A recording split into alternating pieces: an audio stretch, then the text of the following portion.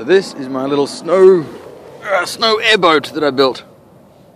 Really simple, 10 amp ESC, 24 gram motor, basically the same from the early FliteTest planes. And yeah, now I'm going to show you how this thing works. I'm going to try to film it because I can drive with pretty much one hand. So here we go.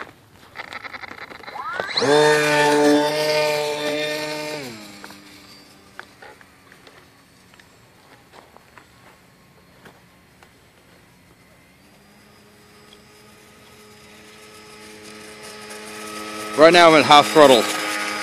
This thing absolutely hoons. Running it on a 2200 3S with an 8-inch prop. Really simple, basically the same setup you'd use for a FliteTest plane. Whoop, hang on.